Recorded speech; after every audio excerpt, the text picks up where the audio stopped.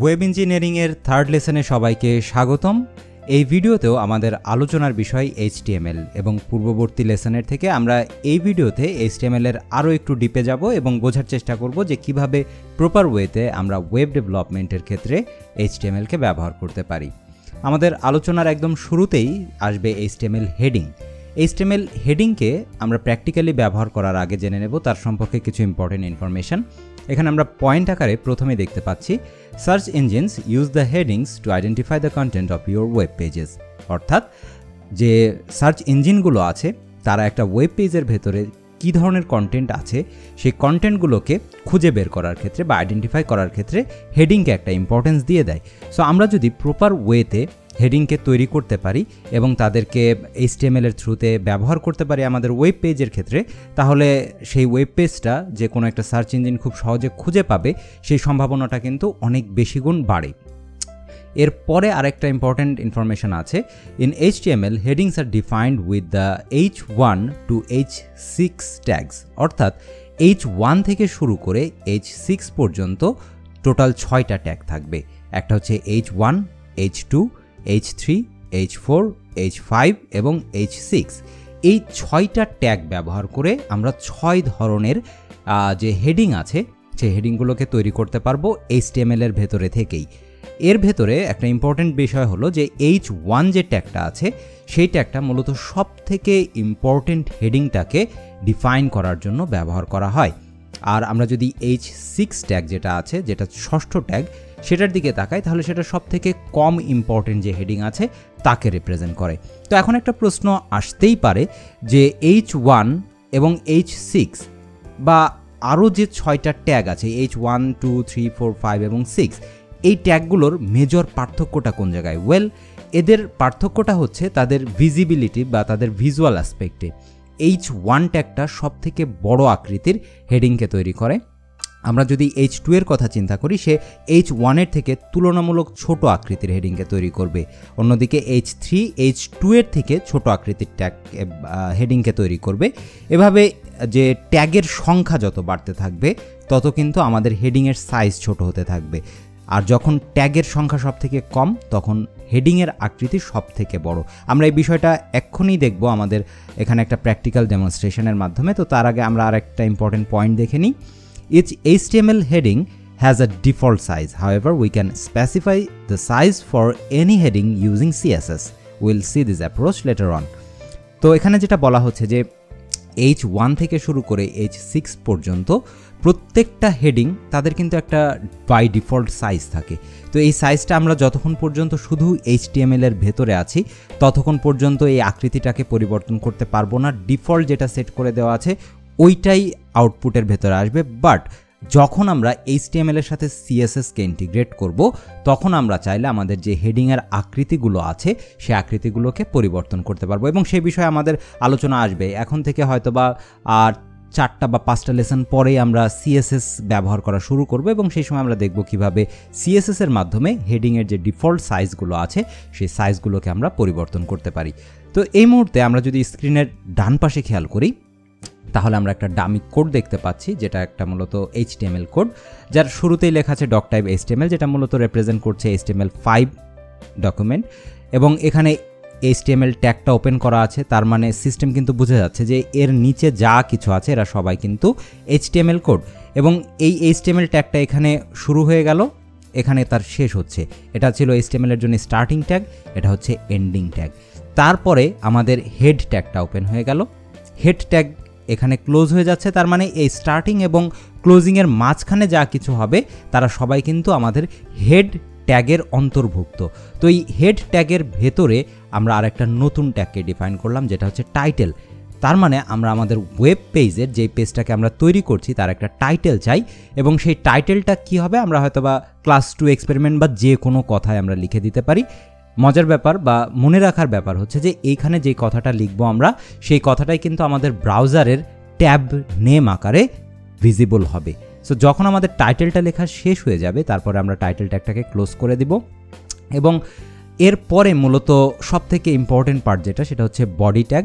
এবং এই বডি ট্যাগের ভেতরে দ্যাট মিন্স যেখানে বডি ট্যাগ শুরু হচ্ছে, ওপেন হচ্ছে, এবং যেই জায়গায় যে বডি ট্যাগটা ক্লোজ হয়ে যাচ্ছে বা শেষ হয়ে যাচ্ছে, এর মাঝামাঝি যে কথাগুলোকে আমরা লিখব বা যে ইমপ্লিমেন্টেশনগুলো আমরা করব, সেগুলোকে মূলত আমরা দেখতে পাবো আমাদের ওয়েব ব্রাউজারের মেন যে টোটাল বডিটা আছে, ভিজিবল যে জায়গাটা আছে, সেই জায়গার ভেতরে। সো এইখানে আমরা দেখতে পাচ্ছি যে আমরা টোটাল 6 ধরনের ট্যাগকে ব্যবহার করলাম, H1, H2, H3, H4, H5 এবং H6। প্রত্যেকটা ট্যাগ ওপেন হলো, তার মাঝখানে আমরা কিছু লিখলাম, সেটা ক্লোজ হয়ে গেল, আবার অন্য আরেকটা ট্যাগ ওপেন হলো, লিখলাম, ক্লোজ হয়ে গেল। এভাবে কিন্তু প্রত্যেকটা ট্যাগের, প্রত্যেকটা হেডিং ট্যাগের ওপেনিং এবং ক্লোজিং আছে। এর মাঝে, ওপেনিং এবং ক্লোজিংয়ের মাঝে যা লেখা হবে তার উপরেই কিন্তু সেই ট্যাগের যে অ্যাপিয়ারেন্সটা আছে, সেই অ্যাপিয়ারেন্সটা কাজ করবে। সো আমরা এর পরে যদি যাই, সামনে এগুলোই দেখতে পাবো যে আমাদের প্রিভিয়াসলি রিটেন যে কোডটা ছিল তার আউটপুটটা। সো আমরা এখানে দেখতে পাচ্ছি H1 এর জন্য আমরা সব থেকে বড় আকারের যে হেডিংটা আছে তাকে পাচ্ছি, তার থেকে রিলেটিভলি ছোট আকৃতির আউটপুটটা পাচ্ছি আমরা H2 ট্যাগের জন্যে, তার থেকে আরও ছোট আকৃতির হেডিং হচ্ছে H3-র জন্য, আরও ছোট হয়ে যাচ্ছে H4-এ গেলে, H5-এ আরও ছোট, এবং সব থেকে ছোট যে ট্যাগটা, যেটা লিস্ট ইম্পর্টেন্ট হেডিং, সেটাকে আমরা পাচ্ছি H6 ব্যবহার করার কারণে। সো এই হচ্ছে মূলত আমাদের হেডিং ট্যাগের একটা বেসিক আইডিয়া, এবং এভাবে করে আমরা ব্যবহার করতে পারি। সবার প্রতি একটা অনুরোধ থাকবে যে আমরা সবাই এই প্রিভিয়াস পেজে এই যে কোডটা দেখলাম, এই কোডটাকে আমরা প্রয়োজনে নোটপ্যাডে একবার লিখে ফেলে সেটাকে HTML ফরম্যাটে সেভ করে একটু আমরা সেটাকে ওপেন করব কোনো একটা ব্রাউজারে, এবং দেখব যে আমরা এই ধরনের আউটপুটই পাচ্ছি কিনা। যদি আমরা সেটা করতে পারি তাহলে আমরা বুঝতে পারবো যে হ্যাঁ, আমাদের সোফার যে পরিমাণ লেসন আমরা পেলাম সেটা একদম কংক্রিট অবস্থাতে আছে। সো এরপরে যদি আমরা আরেকটু সামনের দিকে এগোই তাহলে আমরা আলোচনা করব HTML প্যারাগ্রাফ সম্পর্কে। সো HTML প্যারাগ্রাফ যেটা আছে, এই প্যারাগ্রাফটার সম্পর্কে প্রথমে যে কথাটা, HTML paragraph allows web developers to put a well articulated digitized version on a particular topic into a web page that is under development। অনেক বড় কথা। সো এই কথাটাকে সহজভাবে যদি আমি বলি, যে আমাদের ওয়েবসাইটের ভেতরে লিখিত যে অংশগুলো থাকবে, যে ইনফরমেশনের মতো বড় বড় যে জায়গাগুলো থাকবে, সেই জায়গাগুলোকে উপস্থাপনের জন্য আমরা প্যারাগ্রাফের অ্যাসোসিয়েটেড যে ট্যাগটা আছে, যেটা মূলত পি ট্যাগ, সেই পি ট্যাগটাকে ব্যবহার করতে পারি। এই পি ট্যাগটা এখানে আমাদের দ্বিতীয় পয়েন্টে সেই কথাটা রিভিল করে দেওয়া হচ্ছে, HTML paragraphs R defined with the P tag and ends with /p। তার মানে পি ট্যাগেরও একটা স্টার্টিং এবং একটা ক্লোজিং থাকবে। এই স্টার্ট এবং ক্লোজের মাঝখানে যা কিছু লেখা হবে সেটাকেই আমরা প্যারাগ্রাফ আকারে আমাদের ওয়েব ব্রাউজারে আউটপুটে দেখতে পাবো। সো আমরা স্ক্রিনের ডান পাশে আরও একটা ডামি কোডের ইমপ্লিমেন্টেশন দেখতে পাচ্ছি, যেখানে আমরা যদি দেখি বাকি সব স্ট্রাকচার কিন্তু আগের মতো। HTML কোডের স্ট্রাকচার সবসময় সেম থাকবে, চেঞ্জগুলো হবে আমাদের হয়তো বা বডি সেকশনের ভেতরে বা যেই জায়গাতে আমরা ডিটেলিং ইন্ট্রোডিউস করতে চাচ্ছি স্পেসিফিক সেই জায়গাগুলোতে, বাট বেসিক স্ট্রাকচারে কিন্তু কখনোই চেঞ্জ হবে না। যেমন আমাদের HTML ট্যাগটা স্টার্টিং এবং ক্লোজিং অলওয়েজ থাকবে, হেডের স্টার্টিং এবং ক্লোজিং থাকবে, টাইটেলের স্টার্টিং ক্লোজিং থাকবে, বডির স্টার্টিং ক্লোজিং থাকবে, এর মাঝখানে আমাদের প্রয়োজন অনুযায়ী ভ্যারিয়েশন অবশ্যই আসবে। সো আমরা এই ডামি কোডটার দিকে তাকালে দেখতে পাচ্ছি যে আমরা একটা হেডিং তৈরি করলাম, যে হেডিংটা মূলত H1। তার মানে আমরা এখানে সব থেকে বড় আকৃতির একটা হেডিং দেখতে পাবো, যেটা আমরা একটু আগে আলোচনা করে আসলাম। তারপরে আমরা তৈরি করছি একটা প্যারাগ্রাফ, যে প্যারাগ্রাফের জন্য পি ট্যাগটা আমরা এইখানে লিখলাম এবং সে ক্লোজ হয়ে যাচ্ছে এই জায়গাটাতে। তার মানে এই পি এর ভেতরে এই জায়গার স্টার্টিং পি এবং ক্লোজিং পি এর মাঝে যে অংশটুকু আছে, এই অংশটুকুকে আমরা মূলত চাই একটা প্যারাগ্রাফ আকারে, রাইট? এবং তারপরে আমরা দেখতে পাচ্ছি আরও একটা প্যারাগ্রাফ আমরা তৈরি করলাম। সো এখানে হচ্ছে সেই প্যারাগ্রাফের স্টার্টিং এবং এখানে হচ্ছে সেই প্যারাগ্রাফের ক্লোজিং। এই দুটো ট্যাগের মাঝখানে যাই লিখবো না কেন, তারা কিন্তু আলটিমেটলি আমাদের ওয়েব পেজে একটা প্যারাগ্রাফের আউটপুট নিয়ে আসতে পারবে। তার মানে এই HTML কোডের দিকে যদি আমরা তাকাই তাহলে আমরা এক্সপেক্ট করতে পারি যে আমাদের এখানে একটা হেডিং থাকবে এবং দুটো প্যারাগ্রাফ থাকবে। সো আমরা চট করে একটু দেখবো যে আমাদের আউটপুটটা আদতে কেমন আসে। আমরা যদি আউটপুটের দিকে তাকাই তাহলে দেখতে পাচ্ছি যে হ্যাঁ, আমাদের এখানে কিন্তু একটা হেডিং আছে, সব থেকে বড় হেডিং, এবং তারপরে একটা প্যারাগ্রাফ আছে, নিচে আরও একটা প্যারাগ্রাফ আছে, যেমনটা আমরা এক্সপেক্ট করছিলাম। সো এভাবে কিন্তু আমরা চাইলে আমাদের যে প্যারাগ্রাফ ট্যাগ এবং হেডিং ট্যাগ তাদের সবাইকে কিন্তু আমরা ব্যবহার করতে পারি। আমরা আরেকটু সামনের দিকে যাব। Wow, time to B romantic. হঠাৎ ওয়েব ইঞ্জিনিয়ারিংয়ের ক্লাসের ভেতরে এটা আসার কারণটা কি? এখানে আমার ডেভেলপমেন্ট টিম একটু মজা করার জন্য এই স্লাইডটাকে এভাবে প্রিপেয়ার করলো এবং আমি তাদেরকে অ্যাপ্রিসিয়েটও করলাম। এদের ব্যাকএন্ডের যে থটটা কাজ করছিল যে হয়তোবা চলতে চলতে কাউকে দেখে ভালো লাগতেই পারে, সো সেই সময় হয়তোবা আমরা কি করতে পারি, একটা কবিতা লিখে তাকে যাকে ভালো লাগলো তার কাছে অ্যাপ্রোচ করতে পারি। সো সেরকম একটা কবিতাও হয়তোবা আমাদের কাছে রেডি আছে। এরকম একটা কবিতা, বাই দ্য ওয়ে এই কবিতা কিন্তু আমি লিখিনি, সো প্লিজ এটা আমার কবিতা হিসাবে প্রেডিক্ট করার কিছু নেই, এটা একটা অ্যানোনিমাস কবিতা, নেটের থেকেই কালেক্টেড। সো এরকম একটা কবিতাকে নিয়ে এখন যদি আমরা, যেহেতু ওয়েব ইঞ্জিনিয়ারিং কোর্সের ভেতরে আমরা আছি, নর্মাল কাগজে লিখে দিলে তো আর হবে না, ডিজিটাল যুগ, আবার আমরা অনেকে হয়তো বা এখন হোম কোয়ারেন্টাইনে থাকতে পারি, সো আমাদেরকে কনভে করতে হবে ডিজিটাল মিডিয়াতে। সো যেহেতু আমরা ওয়েব ডেভেলপমেন্ট শিখছি, ওয়েব ইঞ্জিনিয়ারিং শিখছি, আমরা এই জিনিসটাকে কিন্তু ওয়েবের মাধ্যমে কনভে করতে পারি টু দ্যাট পার্টিকুলার ওয়ান। আর যদি সেটা না পারি, যদি আমরা ট্রেডিশনাল ওয়েতে থাকি, তাহলে কিন্তু সম্ভাবনা আছে এই সিচুয়েশনের। সো সেই সিচুয়েশনটা যাতে না হয়, আমরা ওয়েব ডেভেলপমেন্ট করতে করতে বা ওয়েব ইঞ্জিনিয়ারিং করতে করতে এই কবিতাটাকে কিভাবে আদার এন্ডে পৌঁছানো যায় সেই চেষ্টাটা এখন করব। তো এই কবিতাটা আমাদেরকে লিড করবে আমাদের পরবর্তী যে আলোচনা আছে সেই জায়গাতে, যে জায়গায় আমরা HTML প্যারাগ্রাফ নিয়ে আরও একটু কথা বলবো।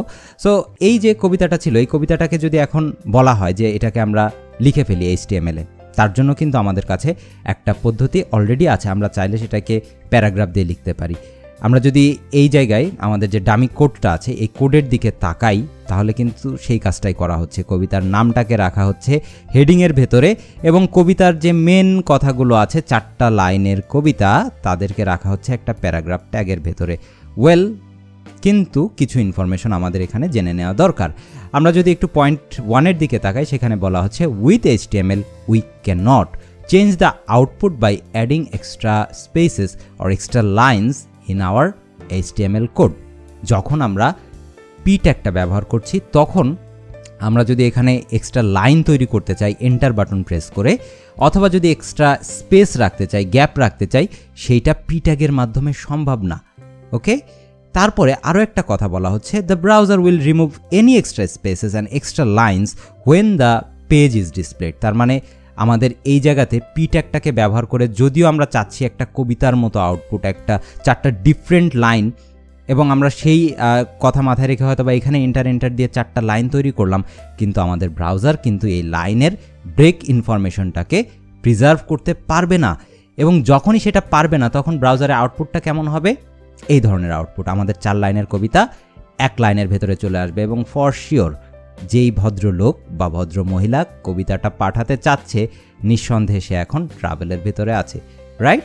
সো এই ঝামেলা থেকে কিভাবে আমরা মুক্ত হতে পারি, সেই প্রক্রিয়াটা আমরা এখন একটু দেখব।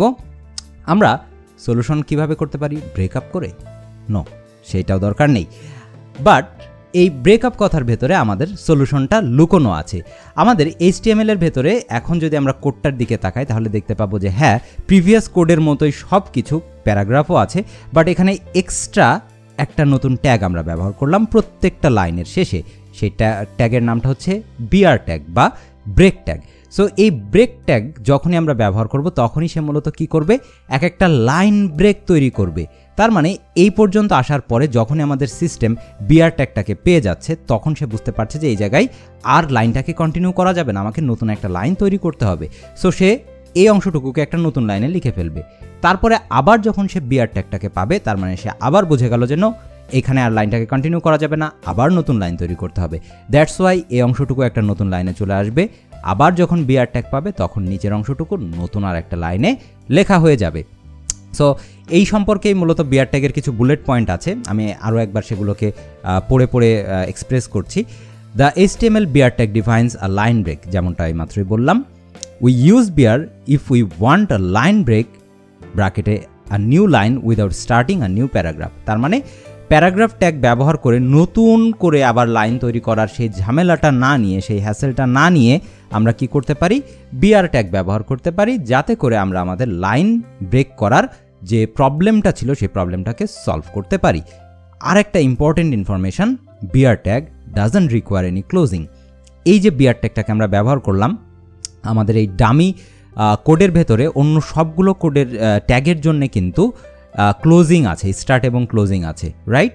আমরা যদি HTML এর কথা চিন্তা করি, স্টার্ট এবং ক্লোজ, হেডের স্টার্ট এবং ক্লোজ, টাইটেলের স্টার্ট এবং ক্লোজ, বডির স্টার্ট এবং ক্লোজ, যদিও সেই অংশটা এখানে নেই, এটা অ্যাক্সিডেন্টালি মিস হয়ে গেল, বাট অবশ্যই বডির ক্লোজিং লাগবে। আমাদের H1 এর জন্য স্টার্ট এবং ক্লোজ, প্যারাগ্রাফের স্টার্ট এবং ক্লোজ, বাট এই যে বিআর ট্যাগটা আছে তার কিন্তু কোনো ক্লোজিং নেই। তার মানে এটা সিঙ্গেল ট্যাগ হয়েও কিন্তু সে ইফেক্টিভলি কাজ করতে পারে। এটা আমাদেরকে একটু খেয়াল রাখতে হবে যে আমরা যখন বিআর ট্যাগ ব্যবহার করব তখন আমাদের কোনো ক্লোজিংয়ের দরকার হবে না। সো এই অবস্থায় আমরা যদি একটু এর আউটপুটটা দেখি, সেই আউটপুটটা কেমন হবে, আমাদের নতুন আউটপুটটা হবে এই ধরনের, যে জায়গাতে আমরা আমাদের কবিতার নামটাকে দেখতে পাচ্ছি এবং কবিতার 4টা লাইনকে প্রপার 4টা ওয়েতে 4টা লাইন আকারেই দেখতে পাচ্ছি। এখন হয়তো বা সিচুয়েশন একটু আপডেট, আমরা চাইলে আরেকবার ট্রাই করতে পারি আমাদের এই কবিতাটা নিয়ে সেই পছন্দের মানুষের কাছে। বাট কি হবে যদি সেই সামনের মানুষটা HTML জেনে থাকে?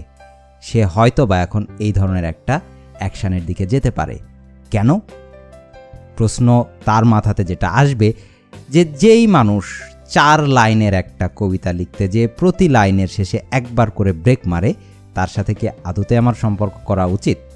সো সে অবস্থায় এই ধরনের যদি কোনো মুভস আসে তাহলে আমরা সেটাকে একদমই আনএক্সপেক্টেড বলতে পারবো না। তো এই অবস্থায় আমাদেরকে এখন এমন একটা সলিউশন করতে হবে যে জায়গায় ব্রেক ছাড়া বা ব্রেকআপ ছাড়া আমরা আমাদের এই প্রবলেমটাকে সলভ করতে পারি। এবং এখন আমরা নতুন আরেকটা ট্যাগের ইন্ট্রোডিউস করব, যেই ট্যাগটা হচ্ছে পিআরই ট্যাগ। পিআরই ট্যাগ মূলত প্রি ফরম্যাটেড টেক্সট তাকে ডিফাইন করে, এবং এই প্রি ফরম্যাটেড টেক্সট সম্পর্কে আরও কিছু কথা আছে। The text inside a PRE tag is displayed in a fixed wide font, ব্র্যাকেটে ইউজুয়ালি কুরিয়ার ফন্টের কথা বলা হচ্ছে, and it প্রিজার্ভস both spaces and line ব্রেকস। খুবই ইম্পর্ট্যান্ট একটা কথা। তার মানে পিআরই ট্যাগ সে কী করবে, আমাদের একটা HTML কোডের ভেতরে লাইন ব্রেক সংক্রান্ত এবং স্পেস সংক্রান্ত যে ইনফরমেশনগুলো আছে সেই ইনফরমেশনগুলোকে প্রিজার্ভ করতে পারবে। আমরা যদি একটু ডামি কোডটার দিকে খেয়াল করি তাহলে আমরা দেখতে পাবো যে এখন এখানে কিন্তু আর আমরা পি ট্যাগটাকে ব্যবহার করিনি, দ্যাট মিনস প্যারাগ্রাফ ট্যাগটাকে ব্যবহার করিনি, তার পরিবর্তে আমরা ব্যবহার করলাম পিআরই ট্যাগ। পিআরই ট্যাগের স্টার্টিং এবং এখানে আছে ক্লোজিং। কোনো লাইনের শেষে কিন্তু আমরা বিআর ট্যাগকে ব্যবহার করিনি। তার মানে এইখানে যে আমরা যখন টাইপ করার সময় এন্টার বাটন প্রেস করলাম, আমাদের এই পিআরই ট্যাগটা কিন্তু সেই ইনফরমেশনটাকে প্রিজার্ভ করার জন্য ক্যাপাবল। সে বুঝতে পারলো যে এই জায়গায় যে একটা লাইন শেষ হচ্ছে এবং এখানে নতুন একটা লাইন শুরু হচ্ছে, রাইট? এইভাবে করে প্রত্যেকটা লাইন ব্রেকের ইনফরমেশন কিন্তু আমাদের পিআরই ট্যাগটা প্রিজার্ভ করতে পারবে। এবং পিআরই ট্যাগের আরেকটা বৈশিষ্ট্য হচ্ছে কি, যে সে আমাদের যে টেক্সটের প্যাটার্নটাকে আছে সেই প্যাটার্নটাকে কিন্তু চেঞ্জ করে এবং সেটাকে একটা ফিক্সড ওয়াইডের যে ফরম্যাট আছে সেই ফরম্যাটে রিপ্রেজেন্ট করে, এবং সেই ক্ষেত্রে ফন্টটা মূলত কুরিয়ার ফন্টে চলে যায়। ওকে, সো আমরা যদি এই কোডের আউটপুটটাকে একটু দেখি, এখন আমাদের নতুন করে আরেকবার স্ট্যাটাস আপডেট হবে এবং আমাদের কবিতাটা হবে এই ধরনের, যে জায়গাতে আমরা দেখতে পাচ্ছি যে ফন্টের স্টাইলটা চেঞ্জ হয়ে গেল, ব্যাক এন্ডে HTML কোডে প্রতি লাইনের শেষে ব্রেক ছিল না, এবং আমরা পিআরই ট্যাগ ব্যবহার করে আসলাম। সো এখন হয়তো বা আমাদের এই ধরনের একটা হ্যাপি এন্ডিংয়ের সম্ভাবনা আছে। সো টোটাল জিনিসটাকে আমি একটু ফানি ওয়েতে রিপ্রেজেন্ট করলাম আমি জানি, তবে এটার থ্রুতে কিন্তু আমরা বেশ কতগুলো ইম্পর্টেন্ট ট্যাগ জেনে গেলাম। আমি আরও একবার যদি সেটাকে রিক্যাপ করি, আমরা প্যারাগ্রাফ ট্যাগটাকে ব্যবহার করতে পারতাম একদম রেগুলার প্যারাগ্রাফ তৈরি করার জন্য, বাট প্যারাগ্রাফের লিমিটেশন ছিল যে সে কী করতে পারবে না, লাইন ব্রেক বা স্পেস সংক্রান্ত ইনফরমেশনগুলোকে প্রিজার্ভ করতে পারবে না। যদি আমাদের লাইনকে ভেঙে ফেলার দরকার হতো, আমরা সে জায়গায় চাইলে পিআরই ট্যাগ ব্রেক ট্যাগ ব্যবহার করতে পারতাম, যেটা অ্যাঙ্গুলার ব্র্যাকেটের ভেতরে বিআর লিখে দিলেই হয়ে যায়, এবং ব্রেক ট্যাগের জন্য আমাদের কোনো ক্লোজিংয়ের দরকার হয় না। আর বিআর ট্যাগ ছাড়া এবং প্যারাগ্রাফ ছাড়াও আমাদের লাস্ট যে সলিউশনটা আমরা দেখলাম সেটা হচ্ছে পিআরই ট্যাগ। পিআরই ট্যাগ কী করতে পারে, মূলত সে দুটো ইম্পর্টেন্ট কাজ করবে বা তিনটা ইম্পর্টেন্ট কাজ। সে লাইন স্পেসিংয়ের ইনফরমেশন রাখতে পারবে, লাইন ব্রেকের ইনফরমেশন রাখতে পারবে, আবার সে আমাদের বাই ডিফল্ট যে ফন্টটা ছিল সেই ফন্টটাকে চেঞ্জ করে কুরিয়ার ফর্মে আউটপুটটা দিতে পারবে। সো আমাদের মেটাফরিক সিচুয়েশনের ভেতর দিয়ে বা এক্সাম্পলের থ্রুতে কিন্তু আমরা এই এতগুলো জিনিসকে এক্সপেরিমেন্ট করলাম। সো সবার প্রতি অনুরোধ থাকবে, আমরা যতগুলো জিনিস এখন পর্যন্ত দেখলাম এগুলোকে প্রয়োজনে ভিডিওটা পজ করে একটুখানি প্র্যাকটিস করি, তারপরে যে আলোচনাটা আসবে সেটার দিকে আমরা মুভ করি, তাহলে আমাদের শেখার জায়গাটা একটু কংক্রিট হবে। সো এখন আমি আলোচনা করব তার পরের যে বিষয়টা আছে সেটা হচ্ছে থিমেটিক কন্ট্রাডিকশন নিয়ে। থিমেটিক কন্ট্রাডিকশন মূলত আমরা ব্যবহার করতে পারি যে একই পেজের ভেতরে, একই ওয়েব পেজের ভেতরে যদি এমন কোনো বিষয় থাকে যারা হয়তোবা একজন আরেকজনের থেকে বিষয়ভিত্তিক আঙ্গিকে আলাদা, বাট তাদেরকে আমরা চাচ্ছি একই পেজে থাকুক, কিন্তু আবার তাদের মধ্যে একটা সেপারেশন থাকুক। সো সেই ক্ষেত্রে আমরা থিমেটিক কন্ট্রাডিকশনের যে কনসেপ্টটা আছে সেই কনসেপ্টটাকে ব্যবহার করতে পারি। যেমন হয়তোবা এখানে আমরা দেখতে পাচ্ছি একটা ওয়েব পেজের ভেতরে আমরা হয়তোবা স্টিভ জবস সম্পর্কে কিছু কথা লিখব, বিল গেটস সম্পর্কেও কিছু কথা লিখব। সো এই জায়গায় হয়তোবা আমরা চাচ্ছি যে এই জায়গায় একটা সেপারেশন থাকুক, একটা সেপারেশন মার্ক থাকুক। সো এই সেপারেশন মার্কটাকে ইন্ট্রোডিউস করার জন্য আমরা থিমেটিক কন্ট্রাডিকশনের যে অ্যাপ্রোচটা আছে সেটা ব্যবহার করতে পারি, এবং এইটাকে রিপ্রেজেন্ট করার জন্য মূলত আমরা ব্যবহার করব HTML এর horizontal rules. So HTML horizontal rule বলতে কি বোঝানো হচ্ছে, প্রথমেই আমরা এই লেখাটা দেখব। The horizontal rule defines a thematic break in a HTML page and is most often displayed horizontally. তার মানে আমাদের যে স্ক্রিনটা থাকবে, যে স্ক্রিনে আমাদের ব্রাউজারটা ভিজিবল হবে, সেই স্ক্রিনে একটা হরিজন্টাল ব্রেক তৈরি হবে। কিভাবে তৈরি হবে? আমরা HR ট্যাগটা ব্যবহার করব। The HR tag is used to perform this task. Say HR ট্যাগটা ব্যবহার করার মাধ্যমে আমরা আমাদের স্ক্রিনে, আমাদের ব্রাউজারে কিন্তু একটা হরিজন্টাল লাইন তৈরি করে ফেলতে পারবো। আরেকটা important information, HR tag doesn't require any closing. আমাদের এখানে একটু আগে আমরা যেমন BR ট্যাগটা ব্যবহার করে আসলাম, যার শুধু একটা অংশ থাকবে, যার কোনো ক্লোজিং থাকবে না, আমাদের HR ট্যাগটাও কিন্তু এক্স্যাক্টলি সেই রকম, এর কোনো ক্লোজিংয়ের দরকার হবে না। আমরা HTML কোডের যেই জায়গাতেই HR ট্যাগটাকে ব্যবহার করব, ব্রাউজারে যখন আমরা আউটপুটটা দেখব, আমরা ওই জায়গাতে একটা হরিজন্টাল বা আনুভূমিক আকারে, মূলত যেই প্যাটার্নে আমি মাউসটাকে মুভ করছি এই প্যাটার্নে আমরা একটা সোজা দাগ দেখতে পাবো। সেটাকেই মূলত আমরা বলছি হরিজন্টাল রুল, যে কিনা এই হরিজন্টাল রুলটা ব্যবহার করার মাধ্যমে আমরা যে থিমেটিক কন্ট্রাডিকশনটা আছে সেই কন্ট্রাডিকশনটাকে দূর করতে পারি। সো আমাদের এখানে দেখতে পাচ্ছি যে একটা ডামি কোড আছে। কোডের ভেতরে অ্যাজ ইউজুয়াল শুরুতে আছে একটা হেডিং, তারপরে আছে একটা প্যারাগ্রাফ, তারপরে আমরা একটা হরিজন্টাল লাইন চাচ্ছি, দ্যাটস আমরা HR ট্যাগটাকে ব্যবহার করলাম। তারপরে আমরা অন্য আরেকটা টপিকের নতুন আরেকটা হেডিং এবং প্যারাগ্রাফ দিলাম। তার মানে আমরা কিন্তু এখন আউটপুট দেখার আগেই যদি একটু মনে মনে চিন্তা করি যে কেমন হবে আউটপুটের প্রথমে থাকবে একটা হেডিং, তারপরে একটা প্যারাগ্রাফ, তারপরে থাকবে একটা সোজা দাগ, যেটাই হচ্ছে আমাদের হরিজন্টাল রুল, তারপরে হচ্ছে আমাদের একটা হেডিং, তারপরে আরও একটা প্যারাগ্রাফ। সো এখন যদি আমরা চট করে একটু আউটপুটের একটা সিনারিও দেখি, তাহলে আমরা দেখতে পাবো যে হ্যাঁ, এখানে আমরা যেমনটা এক্সপেক্ট করছিলাম, আমাদের হেডিংও আছে, প্যারাগ্রাফও আছে, তারপরে একটা স্ট্রেট লাইন আছে, যে কিনা মূলত তৈরি হচ্ছে কার কারণে? আমাদের HR ট্যাগের কারণে। যদি HR ট্যাগটাকে আমরা ঠিকঠাক না লিখতে পারতাম, তাহলে কোনো অবস্থাতেই কিন্তু আমরা এই আউটপুটটাকে পেতাম না। এবং তারপরে আমাদের অন্য অংশের যে হেডিং এবং প্যারাগ্রাফ, তারা কিন্তু ডিসপ্লে হচ্ছে একদম প্রপার ওয়েতে। সো এই ছিল আমাদের এই লেসনের মূল আলোচনার বিষয়। বেশ অনেকগুলো বিষয় চলে আসলো HTML এর ভেতর থেকে। পরবর্তী লেসনে যে আমরা HTML-কে আরও একটু ডিপ ওয়েতে এক্সপ্লোর করার চেষ্টা করব। যদি কারোর কোনো প্রশ্ন থেকে থাকে, please feel free to comment. Thank you so much. দেখা হচ্ছে পরবর্তী ভিডিওতে।